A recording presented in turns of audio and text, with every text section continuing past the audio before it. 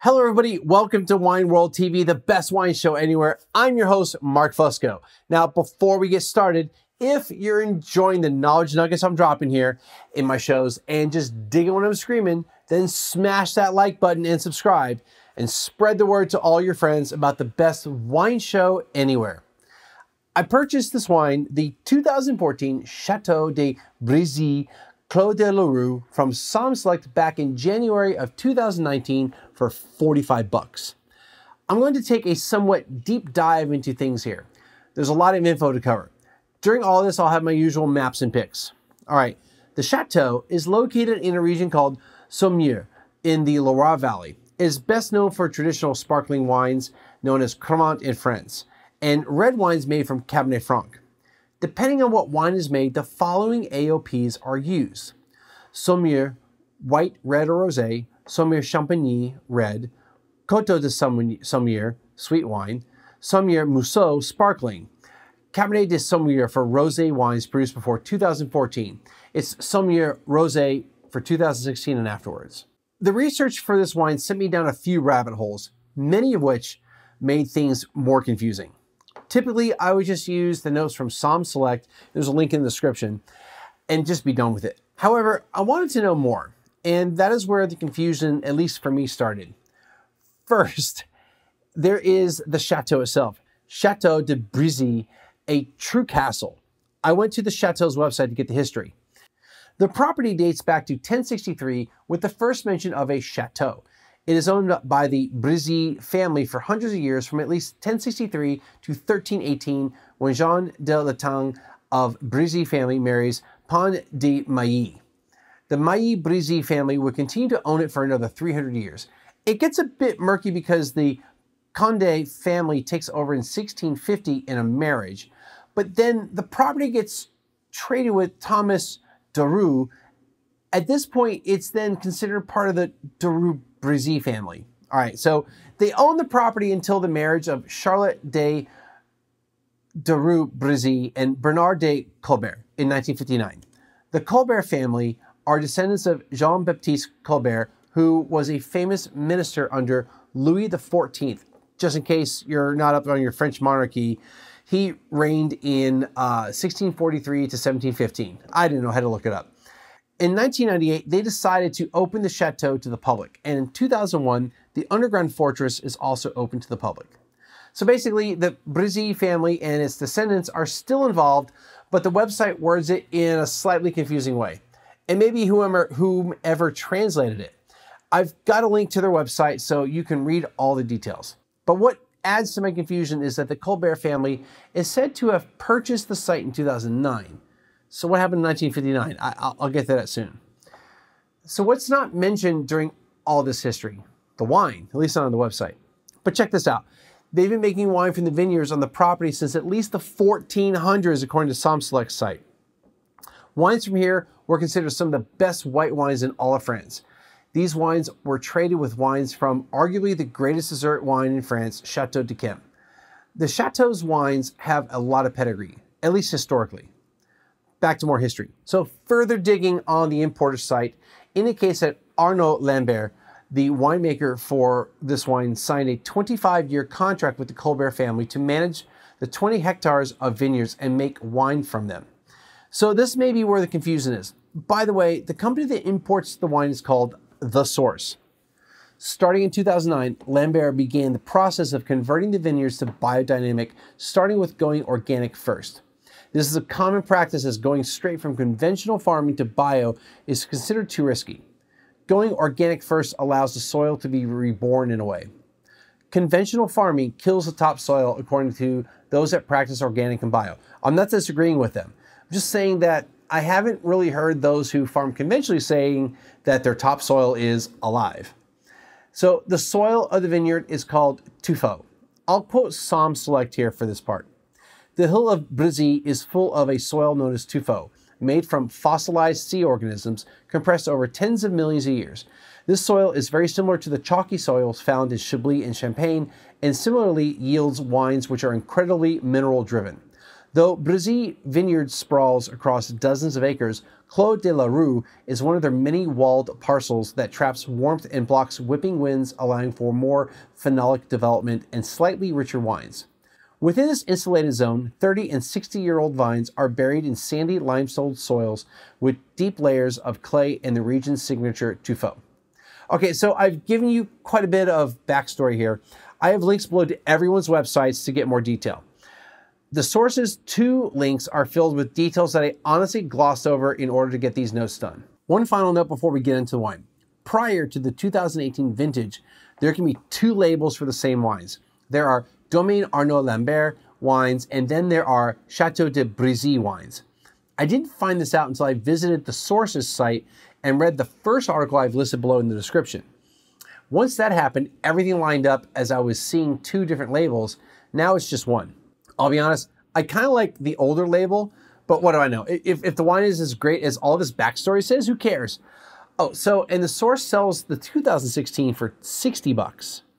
Before I get into this wine, I wrote this script 3 or so days before recording this. I've had some more time to think about today's wine and my next wine I'm reviewing. Wines from the Chateau have the potential of becoming iconic.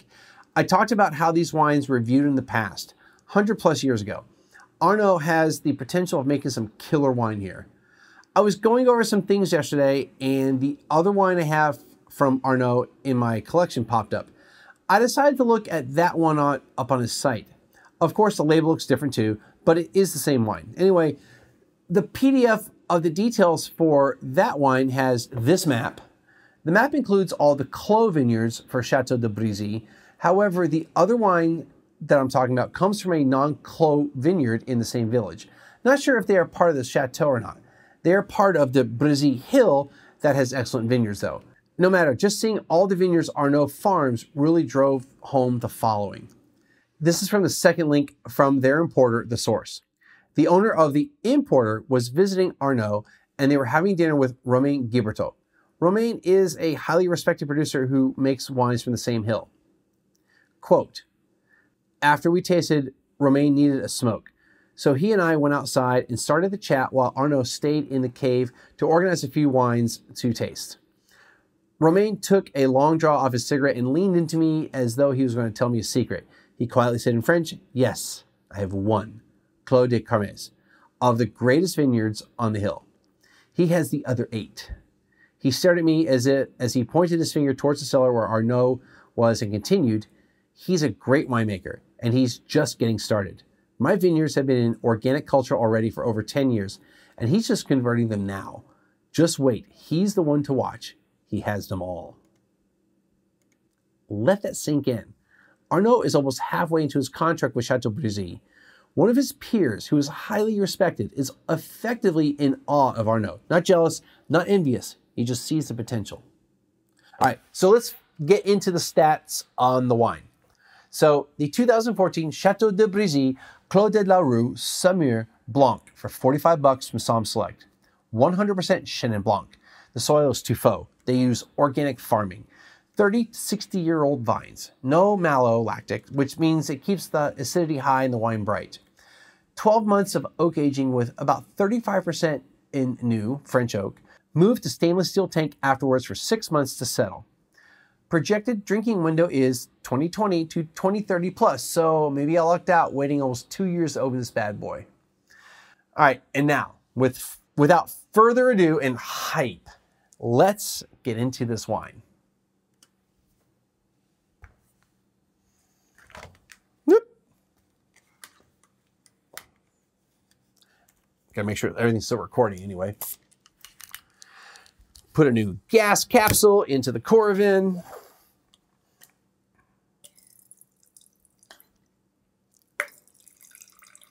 Alrighty. I'm excited about trying the other wine this guy makes, the Cremant, which is probably going to be either I'm going to use it either for my Christmas or New Year's episode now that I know a little bit more about this. So I'm excited to try it. Man, I can already smell it. All right. So definitely highly aromatic. It's got 6 years of age. I wouldn't necessarily call it youthful, but there is a touch of age to it, but it still smells pretty fresh and bright. However, I do get a little bit of bruised apple and bruised pear and bruised peach.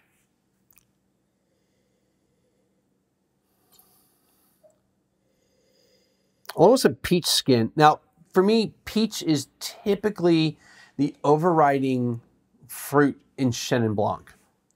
So when I'm blind tasting, if I get a preponderance of peach, I hopefully am thinking Chenin Blanc. However, that's not necessarily what the wine is. We also get that peach skin, that peach fuzz, a little apricot. Yeah, definitely apricot. A little fig to it. So, and all the fruit is in that slightly ripe nature. It's not really overly ripe, though I did say some of it was bruised. So it was more of an oxidized thing here going on. And there's a little bit, I didn't really talk about the color, but there is a little bit of golden color to this. So that could be from bottle aging, or it could just be, that's what it looks like.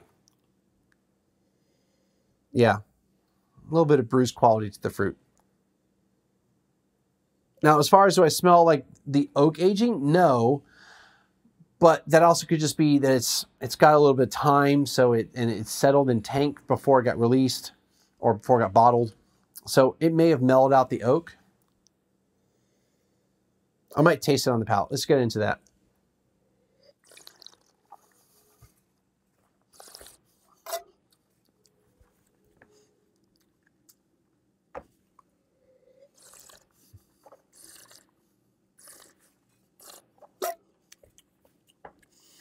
Where do I start? This one is effing good.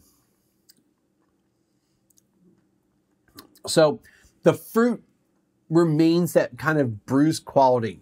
You have this red apple, this peach, this pear, some nectarine now, the apricot's there, a little bit of fig.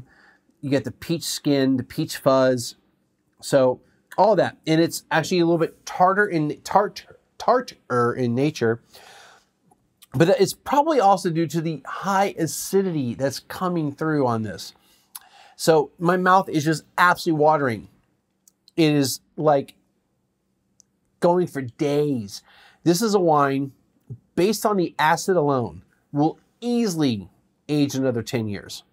So I am just now getting to probably the good time to taste this. You know, I'm not saying I agree with the Somm Select drinking window, but wow, this wine is, it's got some complexity. It's also got some just strength. It's not a full-bodied or bold wine, but it's definitely got that structure.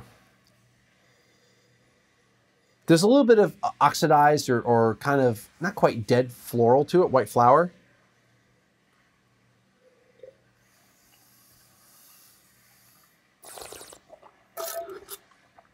There's a little bit of candle wax to it.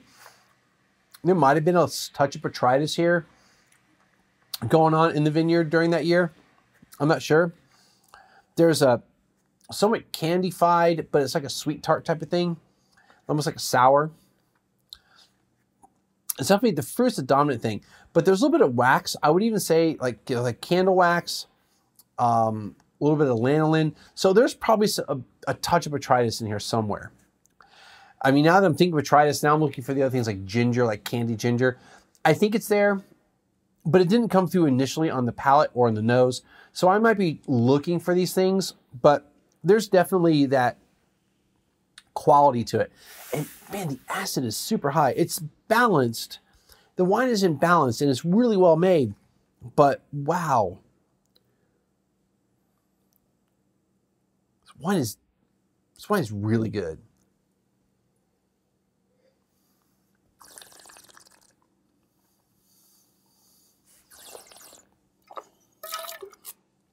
I even get a touch of like butterscotch and caramel. Like a salted caramel. Yeah, like a little bit of salted caramel. And I'm going to assume that that is part of the oak aging. I don't really get the usual thing of like vanilla, clove, cinnamon, baking spice, Christmas spice, that kind of stuff. But there was that caramelization a little bit. So it might have come through from the oak, maybe the toasting level of the oak. But this wine rocks. Wow. This is some super delicious wine. I could see like just letting it sit for a little bit longer, like seeing how long I can let it go. One, that's what Courvin's awesome. Like I've had a wine last for 18 months with just this much taken out, and it was still perfect. So I think I did a show about that. I'll put a link below for that show, the Don Melchor. But yeah, this wine is really, really good. So I got this note on my teleprompter. Does the wine live up to the hype? Yes. I would say it lives up to the hype, or at least the hype that I've put into it. So it may have like influenced my opinion of the wine, but I'm telling you, if I drink this a little bit later, not like later tonight, but like tomorrow, the next day, a week, 2, 3 weeks later, or bring it to Somm Group just like as a bonus wine, because this is not technically testable. It's Chenin Blanc from the Loire, but if we're getting a Saumur wine, it's going to be a Cabernet Franc, not Chenin Blanc. But if I brought this to like as a bonus wine, they would love it. This is somewhat geeky, but it's absolutely delicious and totally approachable. You don't have to be a wine geek to appreciate it. But yeah, so all right, so yeah, that's gonna do it for today's show. Again, if you enjoy what I'm doing here, make sure you hit that like button and subscribe, and then tell your friends. I stumbled over everything, but anyway, until next time, and have no wine in the glass. We'll see you later.